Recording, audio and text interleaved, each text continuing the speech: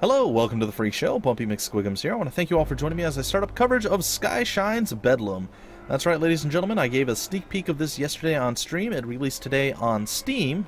Steam? Yeah? No? Okay. It is basically a mix and mashup of FTL and the Banner Saga, and I'll explain that a little bit more here in just a second. It is by, as you can see down here at the bottom right of the screen, Skyshine Games and Versus Evil, and it is run off of the actual Banner Saga, well, their engine. So, how is it mixed and mashed up between those two games? They don't seem very similar or very alike. Well, that's true, but you have the FTL moving around from galaxy point to galaxy point. Here you would be on land, driving around in your giant tank village or city or whatever this would be considered, your Dozer, as it were.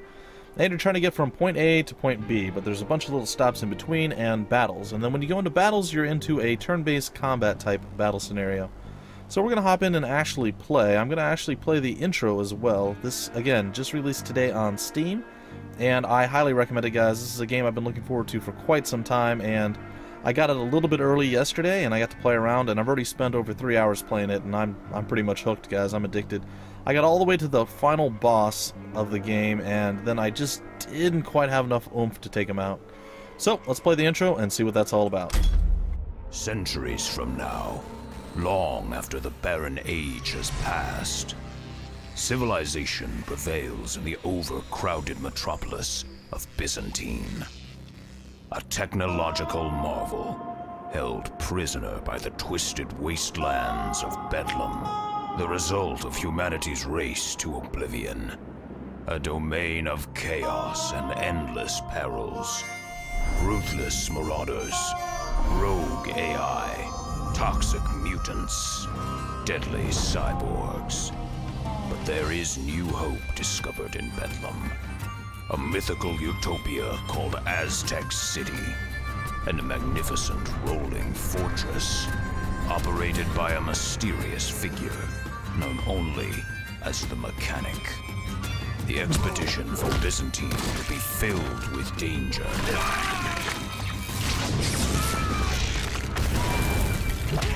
If you have the courage, attempt to survive this journey into Bedlam. And there you have it, folks. There you have it. I'm pretty excited, guys. I didn't actually get to see the intro, so we're going to start up a new run and get into it. And they said that they were going to unlock these, or enable us to unlock these, but it is apparently not unlocked automatically. So we'll have to start off with the Bone Shaker, which, as you see, it's got 3333333 all the way down the line. This is the crude oil. This precious black fluid keeps the Dozer's mighty engines running. The higher rating means the greater fuel efficiency. So again, right down the middle, all the way across the board. Here's meat. It keeps the people fed. Again, food consumption rate is improved with the higher rating. The power cells. And this is fewer power cells consumed during battle if you use the special abilities. And I'll get into all this stuff once we get into the game itself as well, folks. And then crew. Battlefield injuries will send your crew members to the medical bay, not Blay, but Bay. A higher rating means your crew will recover from wounds more rapidly. So, again, straight down the middle, pretty much even, right? If you take a look, this one's got a, even on the fuel, much better on the meat, really, really good on power cells, but terrible from injuries. Those would be the mutants. And then if we moved on to the Marauders, they are terrible at fuel efficiency. They're not real great at food, they're not very good at power cells, and their crew is about average. So you would say, why would we want those guys? I'm sure their special abilities and things are actually probably quite crazy, and they probably make up for quite a bit. Alright, we'll move on to the Cyborgs, and the Cyborgs really good at fuel efficiency, terrible at food, really good at power cells, and about average on the healing. And finally, we have the Rogue AI. They're great at fuel efficiency and food, they're average on power cells, and they don't do so well at healing. So, each of these different groups all have special, unique things about them, and we'll get into that when we get into the game. But for now, we're going to take a look. We have the Skyshine Distillery weapon. Toxic byproducts of the Dozer are transformed into projectiles of potent, intoxicating liquid to cause immediate inebriation and violence in enemies. And injects a potent array of tissue-regenerating nanonutrients for rapid crew recovery, the Trauma Cocktail, and the Blitzer Screen, a reverse polarity spatial distortion shield, can absorb or deflect incoming enemy attacks. Well, we're going to start off with the Bone Shaker, and we're going to go on normal. There are the 3 different difficulty levels, as would be expected. And we're going to go right down the middle. The Bone Shaker. Alright. So here we are. We are in Byzantine right now. We need to get all the way down to Aztec City, and there'll be many, many plots along the way. Now, we get to kind of choose who we want to do battle with at the very beginning. We don't necessarily have a direct path, so we're going to be kind of at the mercy of wherever the checkpoints or the places will send us. But we have 1,000 fuel, 1,000 food, and we have 25 power. And we have 1,000 human peoples, or crew, if you will. And the fuel, obviously, when you move, like if we take a look here, it'll take us 1 day, so this is the actual day here. Take us 1 day, 35 fuel, and 24 meat to travel to that point, and I believe all these points are exactly the same. Alright, if you take a look on the wonderful, wonderful map of death here, we'll see all these various little boxes and things. The crude oil, which would be like these spots, would have a very large benefit for us to go there if we were running low on fuel. The meat stores are obviously for meat, and there is one right there at Cretan Bog, or Cretan Bog maybe. Power up there for the power supplies. I'm not sure what the equalizer is. I think that gives us an additional weapon for our Dozer. There are elites that we'll run across, and if we do combat with the elites, you'll see them. There'll be these little portraits, and they'll be in red. If we go there, we have to fight a stronger than average or stronger than normal enemy, and if we defeat them, they actually will join our side, and you kind of want them to do that. It's a really good thing to do, especially early on in the game. And then Viscera is the nasty, evil boss of the realm, and he will be a pretty big problem as we go on, but we'll see all about that in the future. But for now, we have to choose where we want to head. The 4 different groups, and there's actually a few more things to talk about. Sorry guys, we're not ready to head out just yet. I know, you're excited, you want to see what's going on, but we're not quite ready yet. Alright, so there's 4 different groups. There's the Rogue AI, the Cyborgs, the Mutants, and the Marauders. The Marauders are pretty much just like regular humans. I mean, I can't recall if they had anything specifically amazing about them. I haven't fought a lot of Marauders. However, the Mutants all start with really low health, and it's pretty easy to kill them off early on. But every turn that you don't kill them off, they gain 1 health. So they get stronger and stronger. So if you're up against like 20 Mutants, you're probably not going to win that fight, because by the time you get to the last ones, they're going to be at like 30, 40 health, and you're going to have a real hard time dealing with them. The Cyborgs are kind of the opposite. They start at pretty decent health, and then they start to lose health over time. And I believe they might hit harder? I think they actually hit pretty hard as well. And then the Rogue AI are even more annoying. They're like max health, max damage, you know, pretty much like what you would expect them to be normal, kind of like the Marauders, except they have the ability to teleport wherever they want on the map. And that ability can completely wreck you. You'll see how the combat goes in just a little bit here. But that is a very, very annoying feature, and you should be kind of concerned and worried about having to go through any of the Rogue AI areas. And there's actually quite a few of those areas on the map.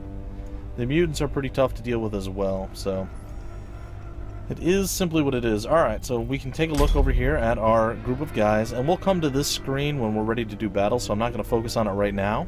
But this is basically your away team down here. And these are all the people you can choose to pull into the away team. But again, we're not ready for that yet. And then over here, it shows you all the cargo you have.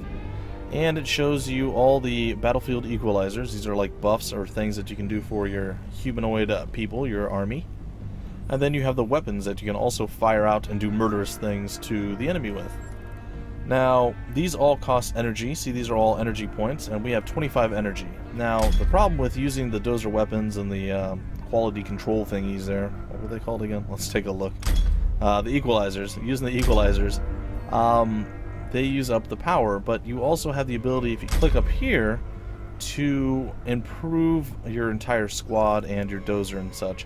Like meat consumption. You can actually lower the amount of food your people eat each day by researching that. You can also lower the amount of fuel you burn by researching that. I'm actually going to put 1 point into that, and I'm going to put 1 point into power cell efficiency right there. Now, it's not great, but it is simply what it is. That's what we're going to start with, and it looks like I might have enough to do more.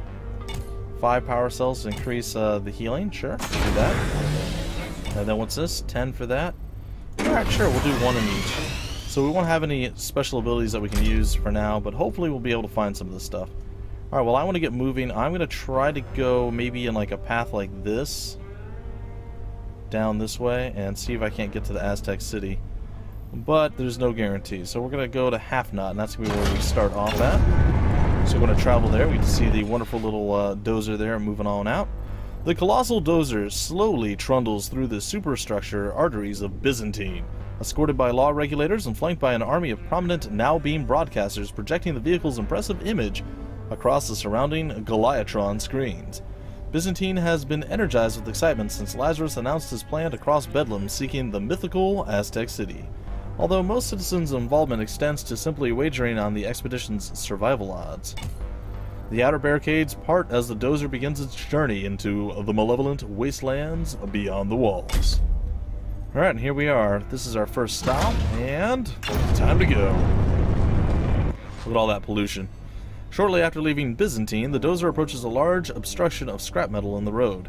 The crew disembarks to inspect the debris, or the debris, only to be suddenly surrounded by a group of sinister cyborgs. No! That vehicle is the snaz. We're gonna strip the gear and scrap the rest, but first you pure fleshers gots to go.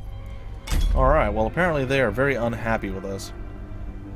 Alright guys, I told you we'd come back to this, and we have, and let's remove all of our troops, because I would like to show you everything from scratch. And as you see here, we need a crew to actually go and do battle. They've decided to remove some of the extra bonuses. There used to be more bonuses down here. Actually, maybe not. Let's see. Yep, they did. So they don't ever want you to run with less than 3. There's no benefit to running with less than 3. They found that some people tried it and it just was never worth it. So they always want you to run with at least 3 people. If you run with 3, you'll be able to get 2x the power, 2x the fuel, and 2x the meat for doing so. But it's kind of hard to do sometimes.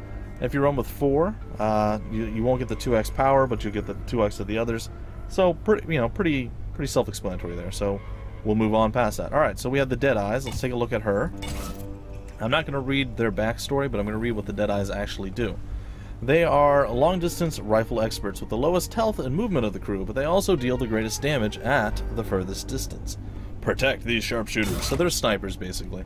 And they do significantly large quantities of work. I mean, they just wreck face, okay? I've tried using some of the others to maybe see if the snipers really were overpowered, and they are, guys, they are. The frontliners, I like the idea, I like the concept, but they just do too little damage to make it worthwhile. We'll take a look at them right here. Frontliners are your most sturdy and agile fighters, able to dash directly into hand-to-hand combat and inflict punishment as well as absorb it. They provide protection for other crew. Now, I think maybe one of the things I would like to see to make these guys a bit more viable is maybe being able to move and attack at the same time. I think that would actually make them really strong. Like, they're pretty much like, you send them in to die. You send them to block things and just get shot and absorb damage. They're kind of useless right now. But if they were able to move and attack, it still wouldn't be great, but it would definitely put them as a less useless character. But I suppose the reason they don't want to do that is because you get elite units eventually, and once you get elite units, they're actually pretty strong. So, I don't know.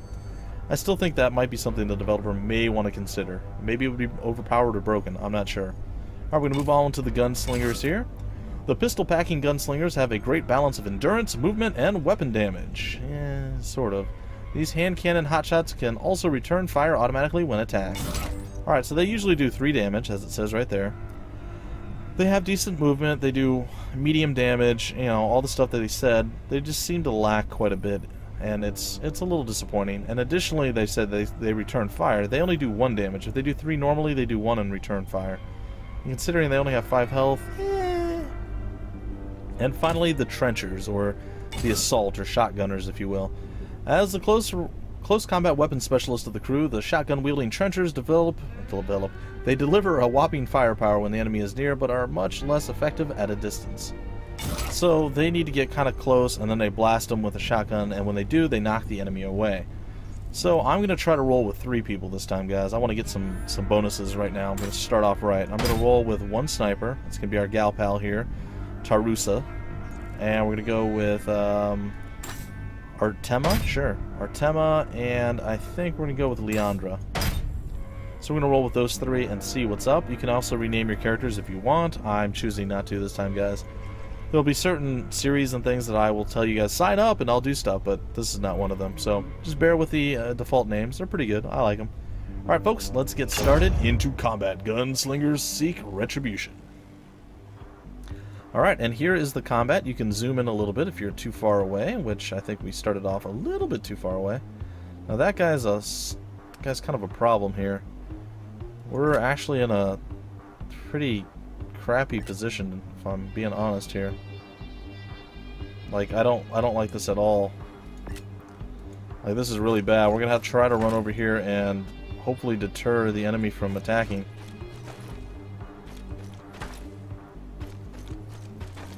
Okay, well that sort of worked. But not exactly. Jeez. Alright, we can move here and we can fire on them. And hopefully they'll go after our melee combatant here. Oh, no, they're gonna... Okay. That worked out. So, here's how combat works, guys, before we get too into things here. Here's how combat works. Every time it's your turn, you get to do 2 things. You can do 2 movement commands, which I did on the first one. I moved our sniper a little bit, and I moved this dude. Actually, I moved him twice. Sorry, I moved that guy twice. And then you can also do 2 attacks, like this guy had 10 health. I could shoot him twice and kill him off. Or I can move and then shoot, which is also probably what you're going to see the most, is a move and shoot. Right now we're going to shoot first. We're going to ask questions later. No, we're not going to ask questions later, guys. We're going to grab up this power cell, actually, and we're going to see what's next. Alright, he's going to move in, and he's going to move over. Okay. And if I move up 1, I will be within range. Now, here's the thing I don't like about the snipers at the very beginning, or the dead eye. They only have this very specific area that you can fire in. You can't fire outside that, obviously, but you can't fire anywhere inside of it either. It's only in that specific line. I think that's 5 squares out, or 5 tiles out, if you will. So that's kind of rough, but if you get 3 kills on any of your snipers, or your dead eyes as it were, you will actually get an upgrade and become a veteran. And once you're a veteran, you actually can fire at 5 or 4 places, which opens up things a little bit for you, so it's not too bad. Alright, we're going to take this guy down.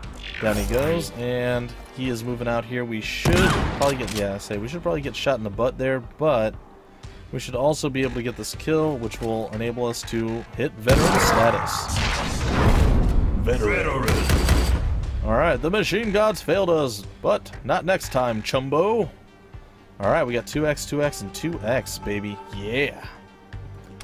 Alright, so that was a pretty good battle. It could have gone a lot worse, could have gone a lot better.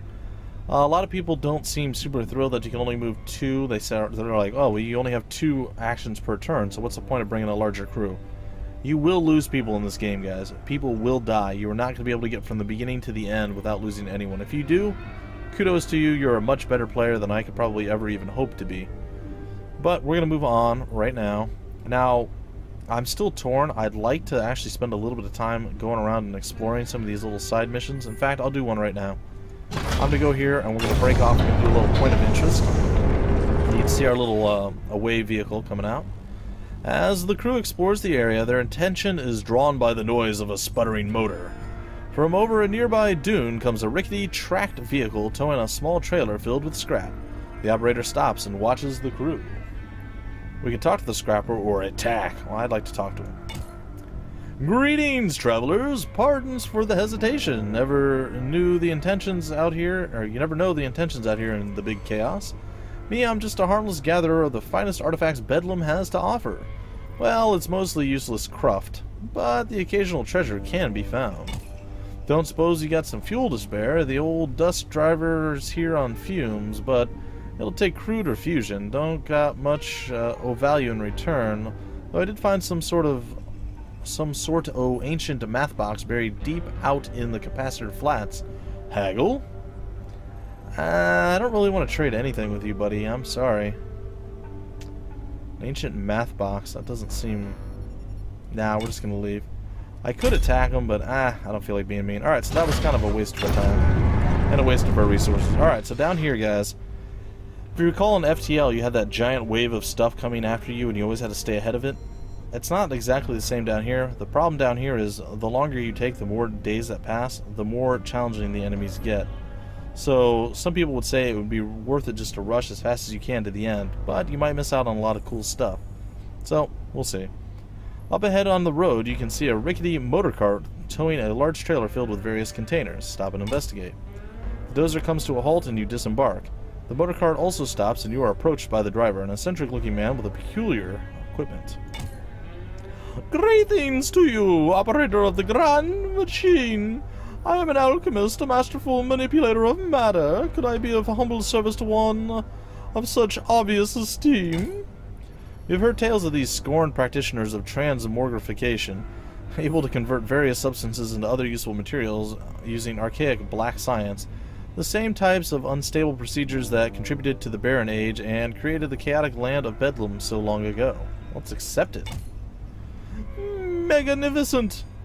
You'll have no regrets, thus I declare I have the raw materials, or raw elements, in my stores to catalyze limited processes. Which of your materials would you like transformed?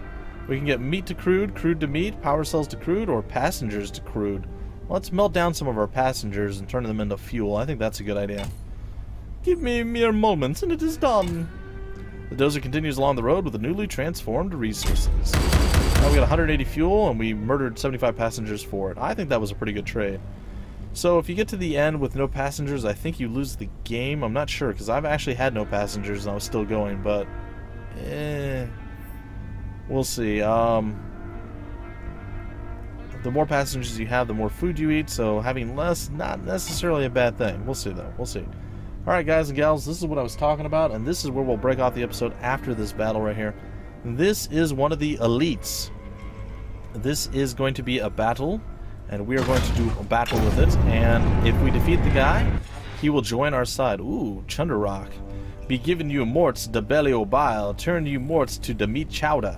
Alright, we're going to be fighting the meat chowder man. Alright, unfortunately you got wrecked, so we're going to throw you out of that area. We're going to bring in old Blueface here. We're going to probably need more than just one individual. We are going to bring our elite, or our veteran sniper. Probably going to bring Morrigan as well. And I might just kind of... I don't know. We'll roll with 4. We should be able to roll with 4.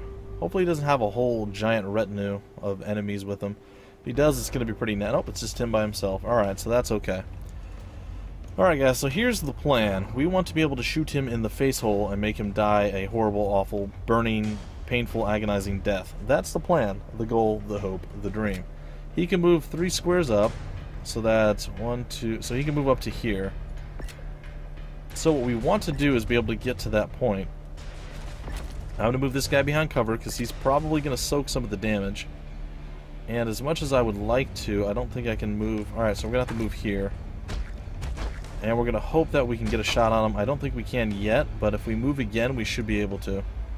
So I'm going to move out to here. It's not going to work, is it? No, it's not. So chances are he's going to move here and then fire on our boy. So what I'm going to do is fall back.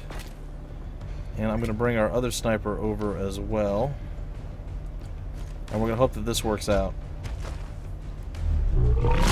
Oh, he can attack them. Oh, and he got through right away. That's not great. And no, we are not in the right position for this. Alright. So what we need to do now is probably move him up there.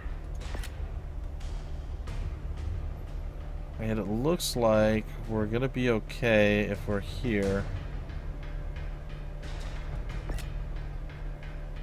And we'll move back to here, I guess? And we'll see. Alright, he just got a whole bunch of nasty absorbed into him. It's not great. And I am just miscalculating this like a fiend, guys. Alright, we're going to take a shot there. Oh, we missed because he was ducking. Alright, so he's down. So this is not going super well. But if we can land this next shot, we will win it. And there it is. Yeah, headshot.